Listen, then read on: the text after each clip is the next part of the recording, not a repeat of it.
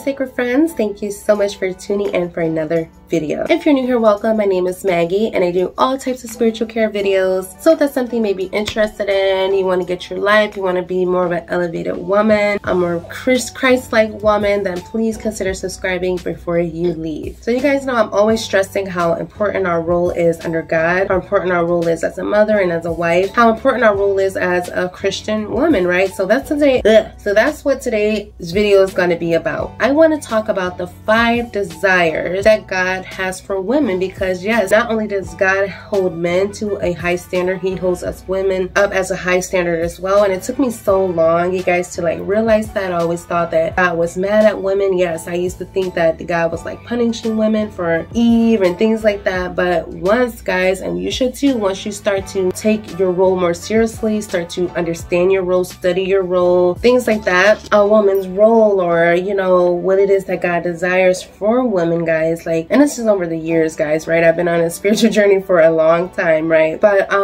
yeah, I've come to the conclusion that God holds us to a higher standard as well, and we are to be a certain way or to have a certain standard as well. And I'll get to that in a second, but I just wanted to express how important that is and how important reading your Bible, studying for yourself, not just from what people teach you or from what people tell you. Learn, study scripture, look it up for yourself, and really start to learn what it is that you want to learn, right? And I wanted to learn more about a woman's role, how to be a more faithful woman, how to be a more godly woman, things like that. And then I channel that into my channel here, right? So that's what today is going to be about. 5 of God's desires for women. So let's go ahead and jump into number 1. So the first thing that God desires of a woman is gentleness. Now, I struggled with this for a long time. Maybe I struggle with this. Like, I know I'm all glammed up, but I am such a tomboy. I am so goofy. I am so playful, like it's ridiculous. So I don't know, gentleness was just never like in my vocabulary. But of course, when I got older, started becoming a wife and a mother, you know, I had to become more patient, which I'm still working on, and now become more gentle, right? And that's in the form of our attitudes, that's in the form of dealing with our children, that's in the form of dealing with other people. God desires a sort of gentleness for women, because we know that God is the Prince of Peace. He was peaceful. He was slow to react, slow to anger, things like that. And of course, he wants that same desire in us women too, not just for men, right? So gentleness is definitely a desire. The second thing that God desires of women is quietness. Guys, I know, quietness, like, I don't know why this wasn't number 1, but we all know what a murmuring tongue leads to. We all know what complaining and what yelling leads to. And I'm talking like this because, yes, I am still working on this area. Of course, I am still working on it, like me fussing at the kids and things like that. I'm definitely still working in this area. Of course, I'm not where I used to be. I'm not just all rambunctious or anything. So anyone who knows me knows I'm just naturally loud. Sometimes, I don't know, but then some people say I'm very quiet. I don't know, it's so weird when you think about it. Some people say I'm really quiet or I talk really low, and then other times I'm just like, my voice can like literally escapade and like fill up a whole room. You know what I'm saying? It's so weird when you think about it. So I try to balance it or whatever, but quietness, slow to respond, which I'm still working on, slow to react, slow to fuss, slow to anger. Quietness is definitely an important desire for us women to have, because who just wants a rambunctious, just talking, yapping, nagging woman all the time? That's foolish, and it is without God's grace. Okay, so that's number 2. Our third desire is hope. Hope, guys, especially if you're a mother, especially if you're a working mother and a wife, and you know, difficult times does not discriminate, you know what I'm saying? So when we have that hope of all things to work out for the greater good, and we have that hope is something to hold on to when things are not going our way, it's very important, because sometimes the man, it's very important for man too, but say you're in a marriage, the man is usually the one trying to figure out the things physically. You're trying to take care of things right away and trying to fix everything, but it's up to us women as well, especially again in a marriage, or even if you're single, but in a marriage too, that we are designed to have that hope, to have that confidence that God is there, to have that confidence that God is going to work through us and help us through any difficult time. So that hope without works is dead, and works without hope is dead, right? So we have to do everything with faithfulness. We have to do everything in hopes that it's going to happen, and in hopes that it's already in the works, right? That's the only thing to get the ball rolling, is to have hope and expectancy that it's coming and that it's already on the way, right? So a lot of times we block our blessings because we want to complain, or we want to murmur, or we want to not have hope or act like we have hope, but then